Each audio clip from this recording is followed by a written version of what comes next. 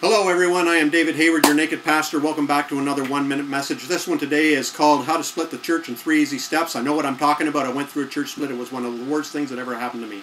You need the 3 P's. First, you need popularity. You need a popular and well-loved leader who will listen to the complaints about the church and the pastor.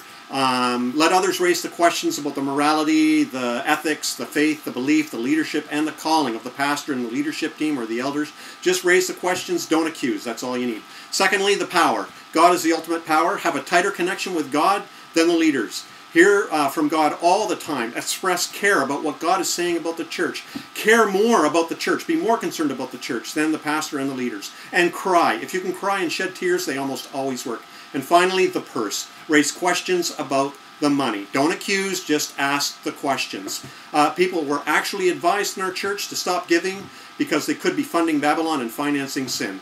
Keep up those 3 for a while: popularity, the power, and the person. You've got yourself a church split. I am David Hayward, your Naked Pastor. I'll see you next time. Goodbye.